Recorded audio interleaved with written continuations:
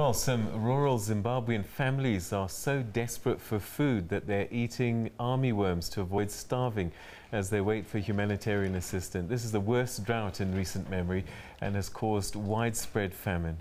In the region, Zimbabwe's famine is second only to Malawi. It's prompted Zimbabwean President Robert Mugabe to declare a national state of disaster in the hardest hit areas. But being one of the last countries in the region to call for help could hamper the call for international assistance. With no significant rainfall in 2 months, the cattle are emaciated and struggling to find pasture. But the human toll of the El Niño-related drought is much worse.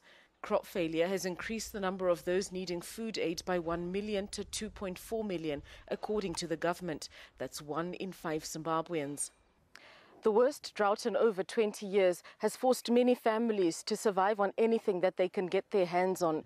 And they say without humanitarian assistance, they face the real possibility of starvation.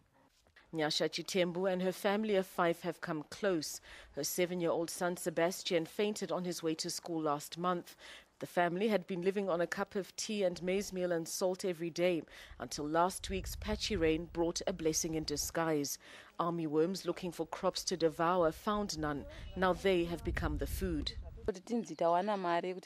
She says, "Every so often I can find work drawing water for people for $1. I buy sugar so the children can drink boiled leaves as tea. When we can't find work, we often spend the day without eating. Since it rained, though, we cook army worms for lunch. We never have maize meal for lunch. We keep that for dinner." Humanitarian agencies have provided food aid but are clearly overwhelmed.